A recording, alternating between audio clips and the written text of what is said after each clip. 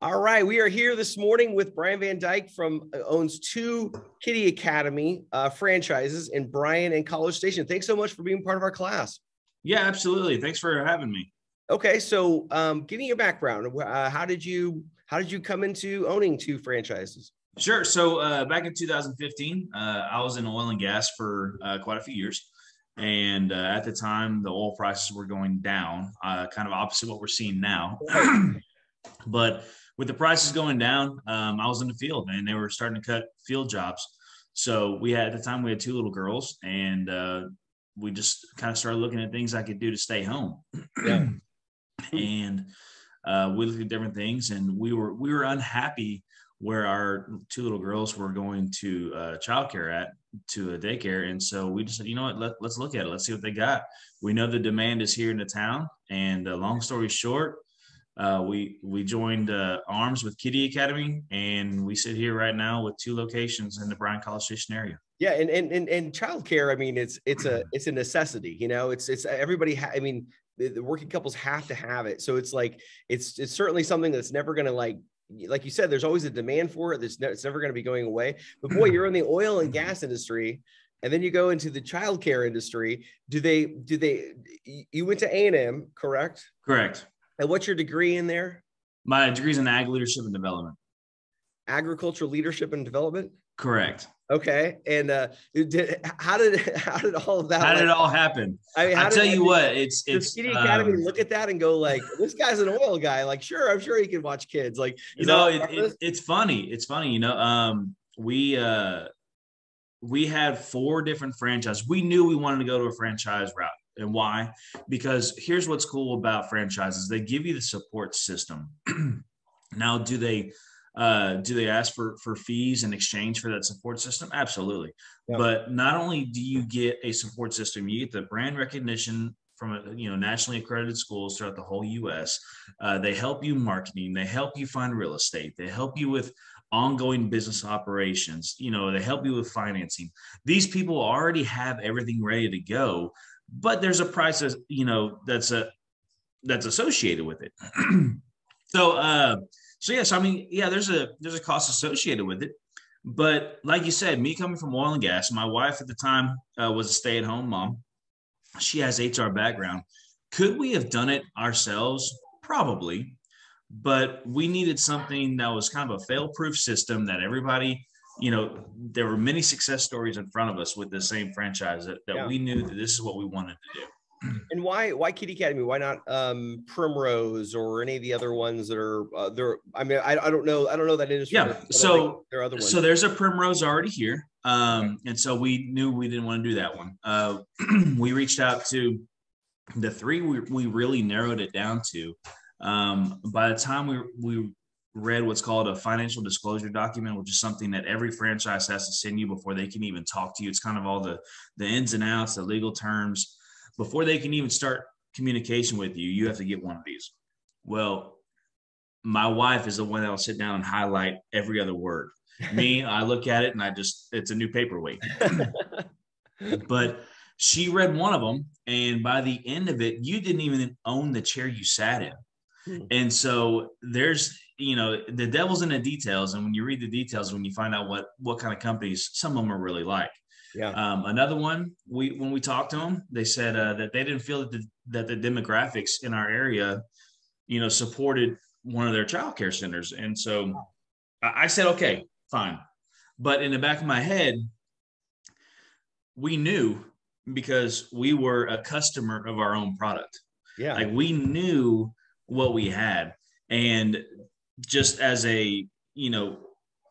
when we opened our College Station School, which opened in 2016, still to this day, it's the highest first day enrollment for any Kiddie Academy in history. Why? Just because the demand was there. And we knew our area, we knew what we had. Right. And we had to sell it. And once we sat down with Kiddie Academy, we went to their headquarters in Maryland, just north of Baltimore. Okay. And when we sat down with them, they felt like family, and they interviewed us. We interviewed them. It was kind of it had to be a mutual agreement, because we're locking arms for the next 15, 20 years. And so when we told them our vision in our area, like they believed us. They said, Okay. go, let's do it. And so having someone put that trust in us and say, no, we're not going to do this. You have to go to this location. You have to do this. We said, no, we already knew where we wanted geographically. And I explained to them why. It's been a great relationship with them. So 2015, you decide you want to do this. 2016, you open your first store. And what is what's the cost? Was there a ton out of pocket? Was it financed? What are the royalties like? How did that all work? So, okay. So their initiation fee, as of right now is, I think $125,000. Okay. That gets you, that's your key to open the doors, $125,000. Now, of course, there's financial stipulations. They want to see that you have liquid assets, you have things, on the back burner in case if there is an emergency, you have some reserve funds to where you can.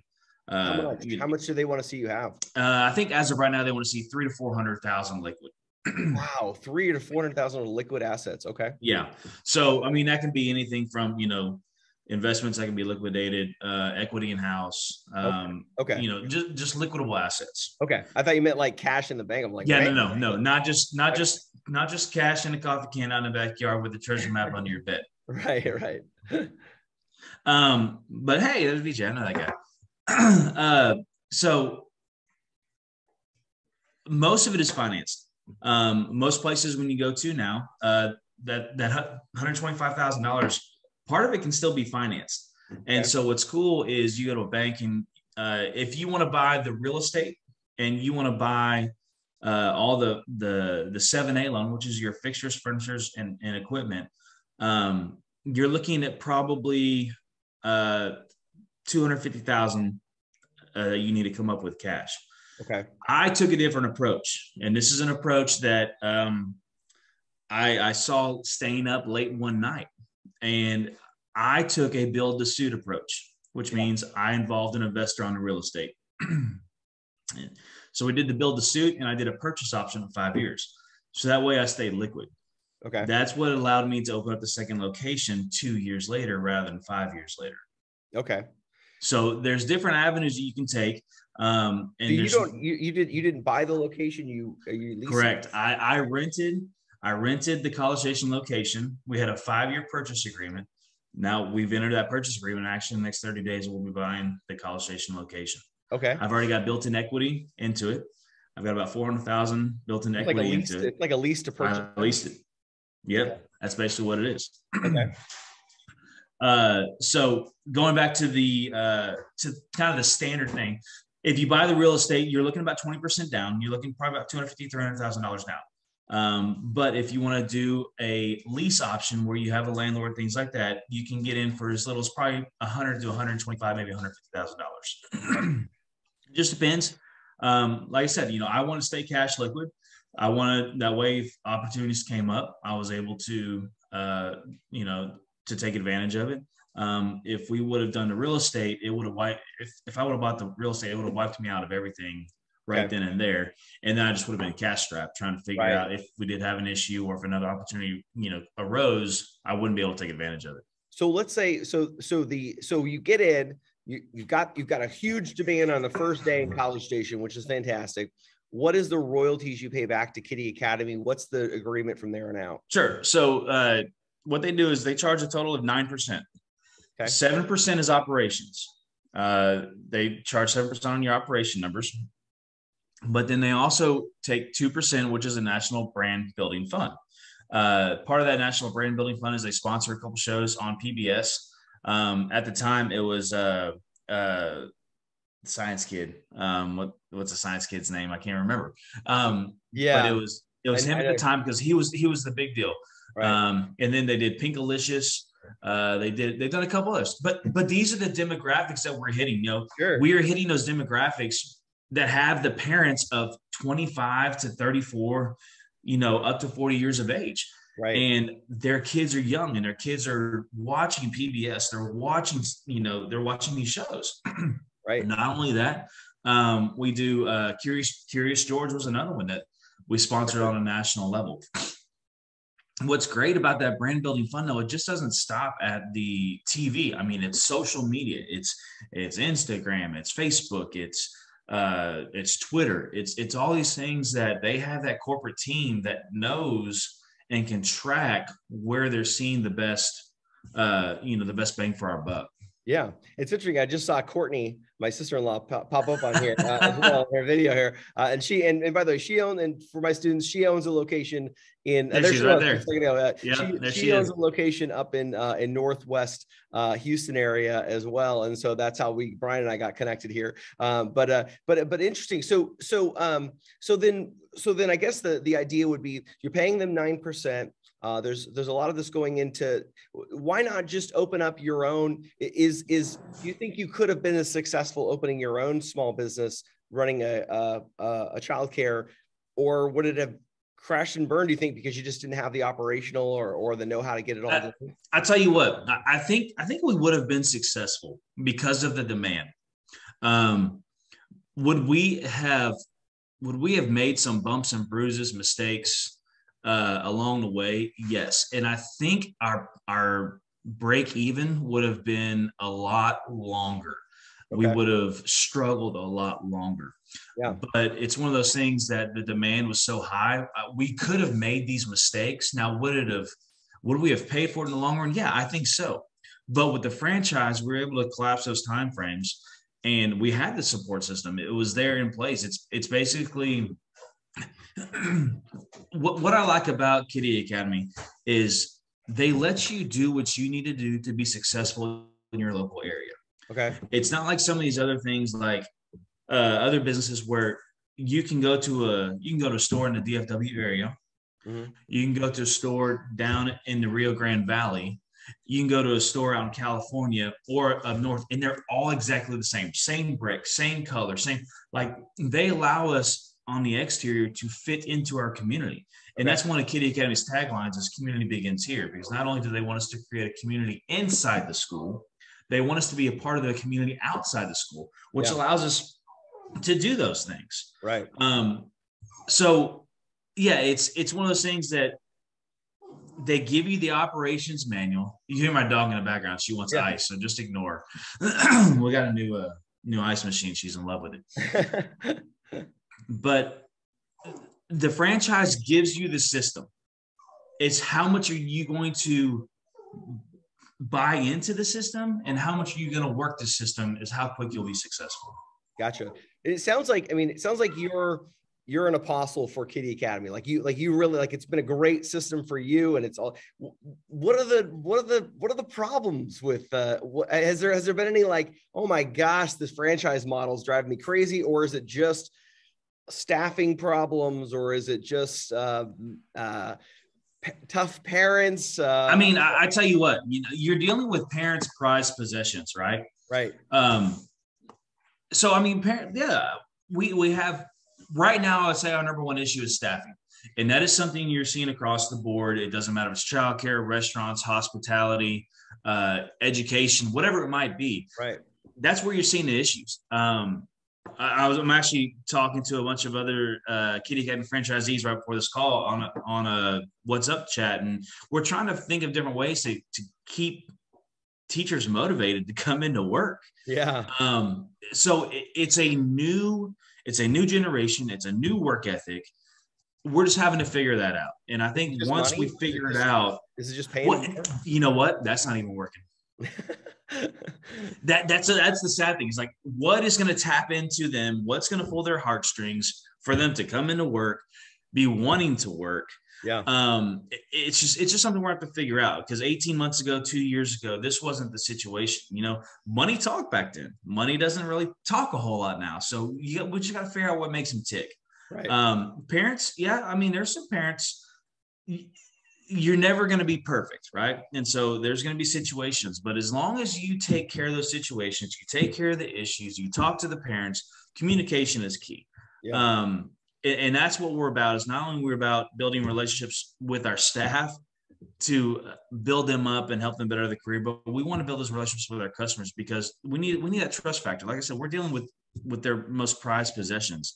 Right. We take as young as 6 weeks old. I mean, oh my goodness. If you can imagine, some of these kids, I mean, obviously if they have younger siblings, like, can you imagine taking your younger sibling at 6 weeks of age to a childcare center? You've got to trust them.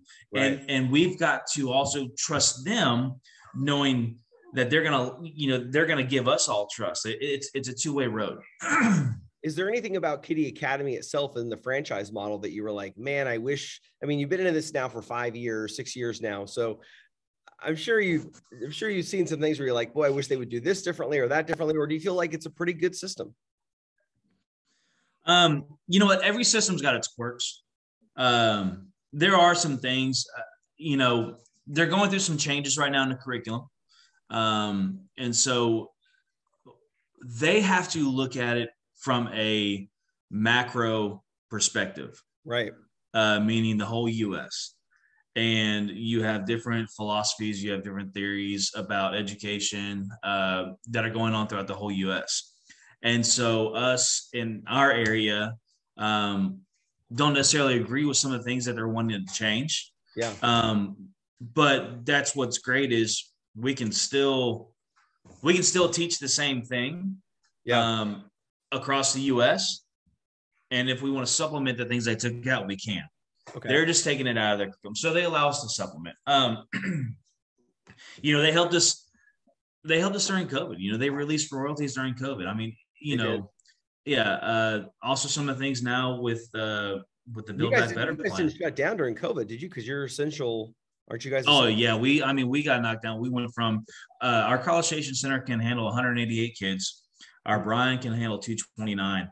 We got knocked down to about 60, 70 kids. Oh my goodness. For 6 or 7 months. And you run the numbers at 60, 70 kids, you're sucking wind. Like you're depleting every financial asset you got trying to keep this thing running. And you still had all your staff. I mean, you couldn't let staff. Yeah. I mean, we let one staff person go on our terms. We let one staff person go during that whole time.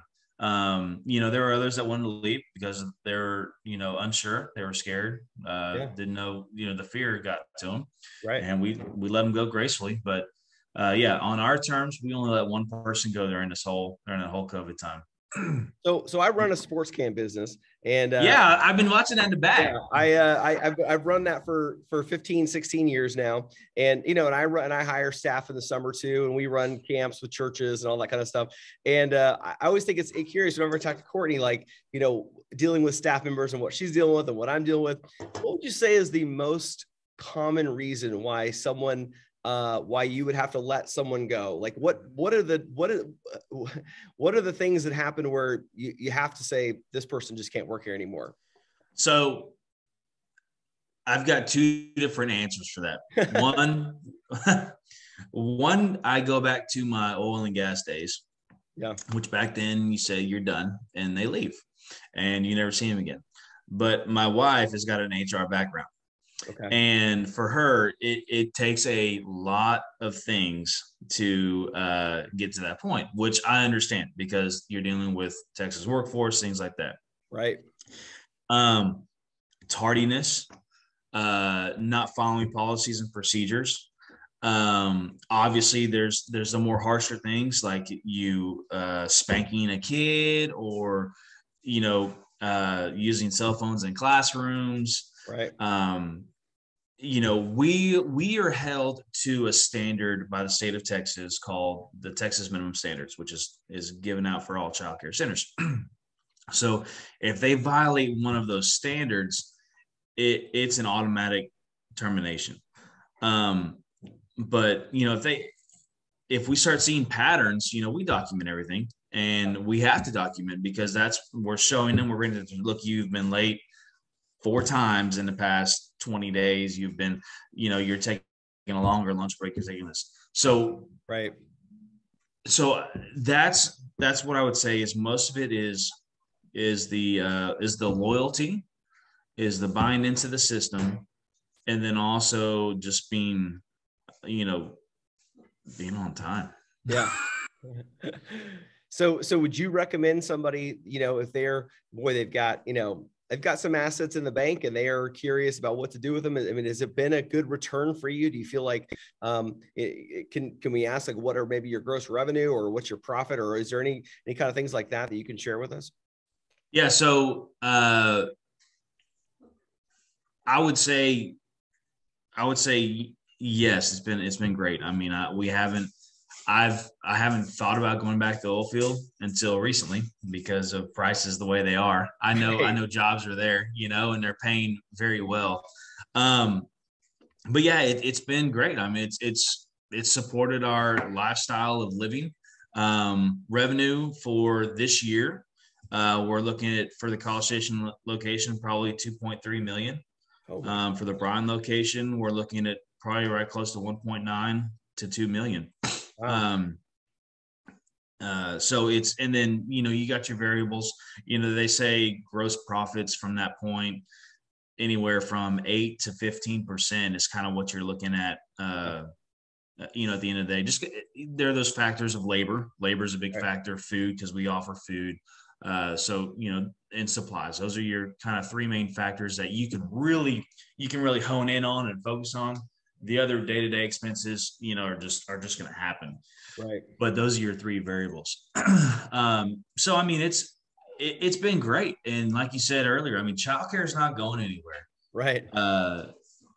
When we first visited our first center, whenever we were looking at this, we sat down with the owner. He goes, look, I'm not going to tell you it's recession proof, but it's pretty darn close, because what's going to happen is if you have a single parent, a single, earner, and they have a stay-at-home mom, they have a kid or two, and a recession hits, that second parent is going to go to work.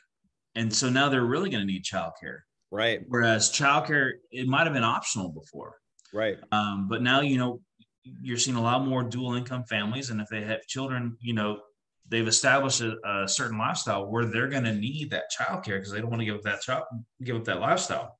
Yeah. But what we've also seen is childcare is the last expense they will cut. So,